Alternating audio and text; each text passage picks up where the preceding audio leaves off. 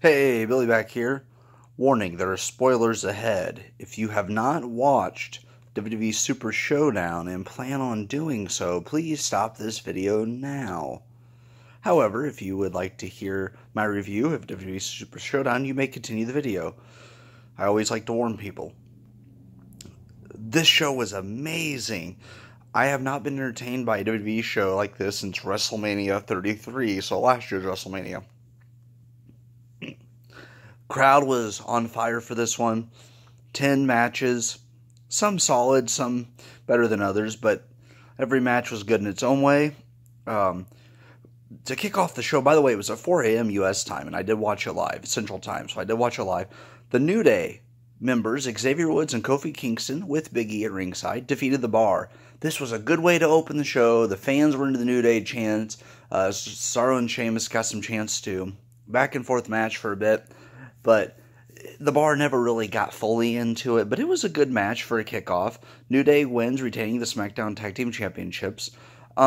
These two cannot have a bad match together, but I will say I do believe it's time for another team to challenge New Day. I'm hoping Sanity eventually gets that run. Maybe head off to WrestleMania, but I think Sanity deserves a title shot, or maybe even a win. The next match was Charlotte challenging Becky Lynch, the SmackDown Women's Champion. This was a good match. This was back and forth for a while. It looked like Charlotte had a chance, but then Becky got herself disqualified by hitting her with the belt. So Charlotte wins the match by disqualification, but she does not take the title. A very good match. I like this I don't care attitude from Becky Lynch. I really think it's good. It suits her. I prefer her as the babyface, but she's still getting cheered more than Charlotte, and I think it's because she hadn't had the title for a while, so it's kind of refreshing to see her win. But yeah, Charlotte won this match by DQ, but Becky keeps the title. Probably going to be seeing a rematch at Evolution. Next was Bobby Lashley against John Cena against Elias and Kevin Owens. Kevin Owens and Elias came out, got the crowd going. Lashley came out and Cena's got the Mark Wahlberg haircut look. I guess he's been training with Jackie Chan. Lashley got beat up on for a while. The hot tag was made to Cena after that. The match was pretty much over. Cena hinted at retirement. You know, the guy's been the top guy for so long that he's earned this part-time status. And you know what? If he decides to go to Hollywood, good. I kind of hope he stays at 16 title reigns, because then it would say that Flair and Cena are equal, which I think is fair for them. But, good match. Cena didn't wrestle long, but I think he's transitioning to Hollywood, so might not see him for a while. It was a good match, though. So Lashley and Cena won that one. Next, you have the Iconics, Billie Kay and Peyton Royce against Asuka and Naomi. Now, good and bad. Bad part was Asuka has been on a downward spiral since losing to Charlotte Flair. She did not win the Women's Champion, which she deserves a title run on the main roster. I liked her and Naomi as a team. It's fun, energetic, it's different. The two actually work well together. That was the part I didn't like. Let me tell you the part that I liked. The Iconics, Billie Kay and Peyton Royce, since coming to the main roster, haven't been allowed to shine. They're very talented. Actually, all four women in the match were talented. But Billie Kay and Peyton Royce pull out the win. It was awesome to see them win in their hometown. The crowd was into the match. They were very excited that Billie Kay and Peyton Royce won. They even took kind of a face role with Billie Kay and Peyton Royce, which I would like to see them. They're good as heels, but I think they could potentially be good guys.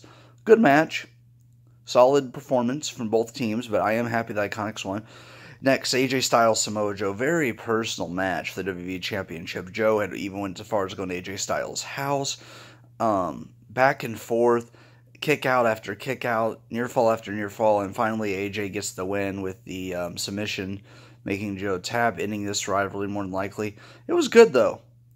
And AJ is a hell of a performer, but I gotta give credit to Samoa Joe. He continues to show how good he is, and he does deserve a title reign before his time in WWE is over. I think he'll retire with WWE, but I think he deserves a title run eventually. But it was a good match. I really enjoy watching these two against each other. They don't have a bad match together. I really think that they know each other so well that they know how to play on the crowd, and they know what they're going to do, and it really was just a fun match. Next up, we had Nikki and Brie Bella teaming with Ronda Rousey against the Riot Squad. Bella Twins, got to see some action. I like them, but I feel like they're just back and like, yeah, they're good. Don't get me wrong, talent-wise, but I think it's time for them to step aside or, take lesser role. Ronda Rousey is on fire as women's champion. She's doing these flips, all this crazy stuff. She's a very talented athlete and doing good with wrestling. The Riot Squad continue to impress. I think they're underrated. Ruby is amazing as a performer. And Sarah Logan and Liv Morgan. I'll be honest, I was a little bit down. I wasn't the biggest fan of Liv Morgan, but she's kind of won me over. She took that concussion pretty well, and she actually has more talent than I originally gave her credit for, so I do apologize for maybe not believing in her talent as much. She's getting better in the ring. But very good match. Ronda Rousey does a double armbar for the double tap out for the win.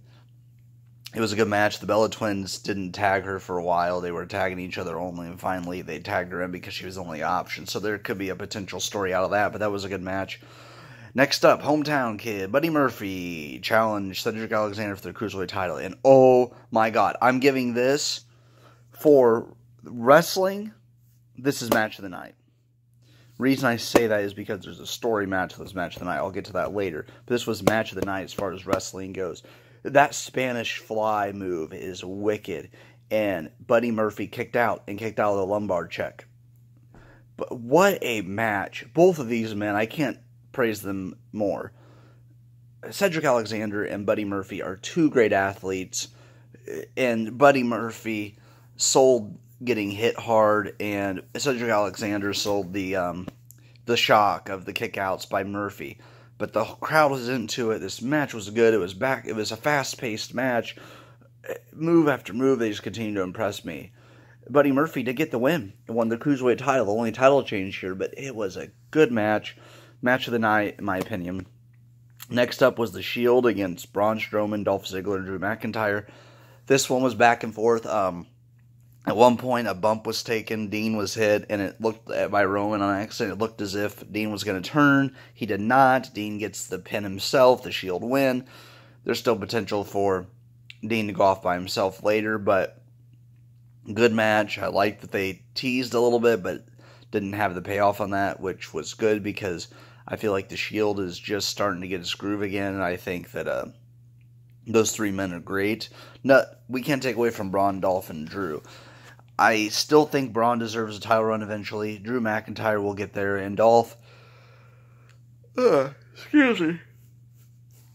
underrated for how good he is and all the years he's put in. He's awesome, but this was a good match, a good solid match. The crowd got into it, especially, I didn't think the Shield were ever going to get to the ring going through the crowd because the fans were grabbing them, and I thought they were never going to get through, but they finally did, and their interest is very cool because they do come through the crowd.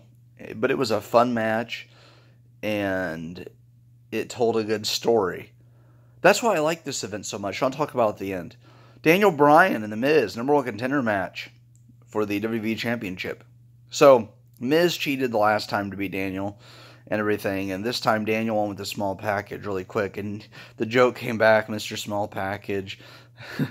It's pretty funny, and it's a clever way of being funny. But, Daniel Bryan wins with the small package there, and Daniel and AJ are gonna have a match which should burn the house down.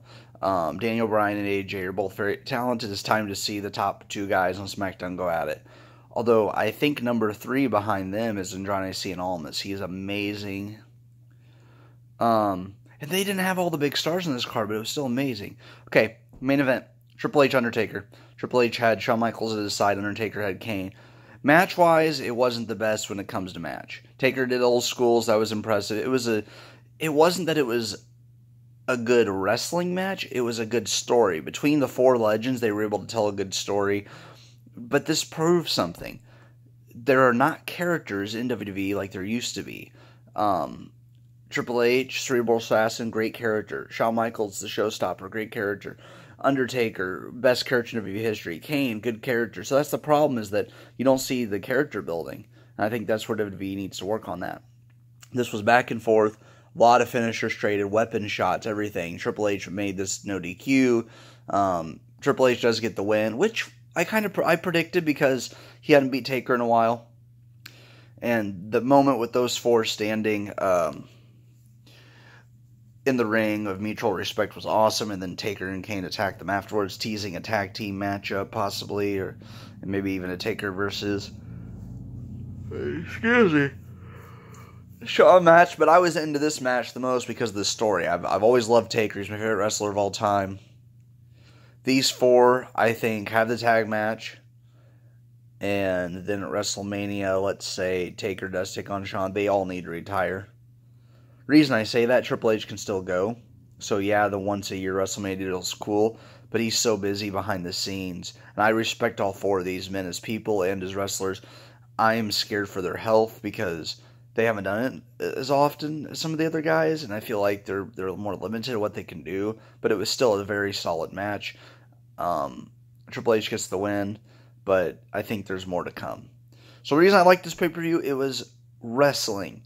There wasn't much talking. The Iconics cut a very short promo. Daniel Bryan and The Miz had a good match. There was really no promos. You didn't see a 10-15 minute promo. They said what they had to say and they went into the ring.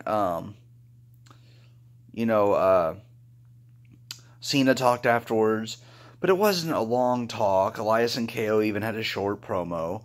A good and solid card. One of the better pay-per-views. I'd say the best this year they've had. Except for maybe Royal Rumble. Royal Rumble was pretty good with the first Women's Royal Rumble. But anyways, WWE, I think their best shows is when they let the wrestling tell the story.